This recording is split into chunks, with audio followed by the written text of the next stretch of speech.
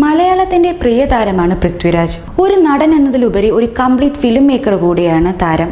കൈനിറ ചിത്രങ്ങളുമായാണ് താരം മുന്നേറി പോകുന്നത്. സിനിമയിലെ തിരക്കുകൾക്കിടയിലും കുടുംബവുമായും താരം സമയം ചെലവഴിക്കാൻ ശ്രദ്ധിക്കാറുണ്ട്.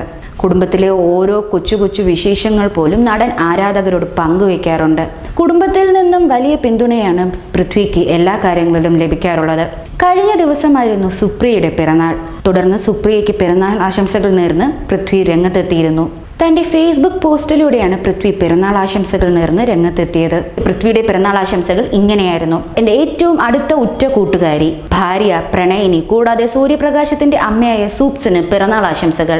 പോസ്റ്റ് ഇട്ട് മണിക്കൂറുകൾക്കുള്ളിൽ തന്നെ വൈറലായി മാറിയിരുന്നു. പതിവ് പോലെ ഭാര്യയ്ക്കൊപ്പമുള്ള ഒരു ചിത്രവും പൃഥ്വി പങ്കുവച്ചിട്ടുണ്ടായിരുന്നു. പൃഥ്വി പോസ്റ്റ് ഇട്ടതിന് തൊട്ടു പിന്നാലെ സുപ്രിയയ്ക്ക് ആശംസകൾ നേർന്നുകൊണ്ട് പൃഥ്വിയുടെ ആരാധകരും രംഗത്തെത്തിയിരുന്നു. എന്നാൽ ഇപ്പോൾ പിറന്നാൾ ആശംസകൾക്ക് നന്ദി പറഞ്ഞുകൊണ്ട് സുപ്രിയ പോസ്റ്റ് ചെയ്ത ചിത്രമാണ് വൈറലാകുന്നത്. പൃഥ്വിക്കൊപ്പം ബൈക്കിൽ ചുറ്റിയടിക്കുന്നതിനിടയിൽ പകർത്തിയ ഒരു സെൽഫിയാണ് സുപ്രിയ പങ്കുവച്ചിരിക്കുന്നത്. നിങ്ങളുടെ ഊഷ്മളമായ പിറന്നാൾ ആശംസകൾക്ക് നന്ദി. എല്ലാവർക്കും വ്യക്തിപരമായ മറുപടി നൽകാൻ കഴിഞ്ഞില്ല, എന്നാൽ എല്ലാ സന്ദേശങ്ങളും ഞാൻ വായിച്ചു. മനോഹരമായൊരു ജന്മദിനമായിരുന്നു ഇന്നലെ. നിങ്ങളുടെ സ്നേഹവും വാത്സല്യവും എന്നെ അതിശയിപ്പിക്കുകയും വിനയാനീതയാക്കുകയും ചെയ്യുന്നു. ഇൻസ്റ്റാഗ്രാം സന്ദേശത്തിൽ സുപ്രിയ കുറിച്ചു. സുപ്രിയയുടെ പോസ്റ്റിന് നിരവധി രസകരമായ കമന്റുകളാണ് ആരാധകർ കുറിച്ചിരിക്കുന്നത്. അല്ലിമോളെ കൂട്ടാതെ രണ്ടാളും എങ്ങോട്ടാ, രണ്ടാളും കൂടി ആടിസെയിലിന് പോവുകയാണോ തുടങ്ങിയ നിരവധി കമന്റുകളാണ് പോസ്റ്റിന് ലഭിച്ചുകൊണ്ടിരിക്കുന്നത്.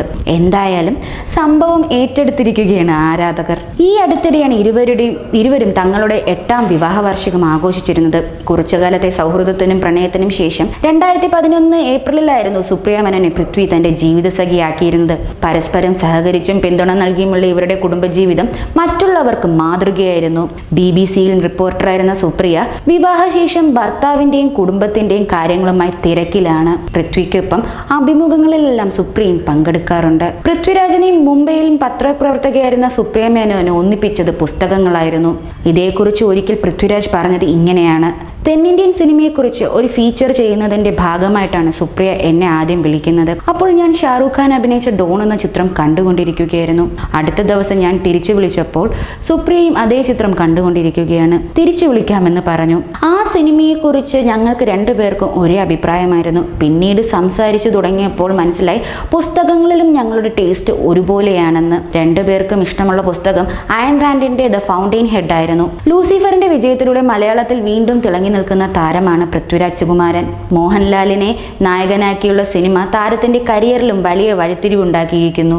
ലൂസിഫർ കഴിഞ്ഞും കൈനിറയ ചിത്രങ്ങളുമായി തിരക്കിലാണ് പൃഥ്വിരാജ്. നിലവിൽ ജീൻ പോൾ ലാൽ സംവിധാനം ചെയ്യുന്ന ഡ്രൈവിംഗ് ലൈസൻസ് എന്ന ചിത്രത്തിന്റെ തിരക്കുകളിലാണ് പൃഥ്വിയുള്ളത്.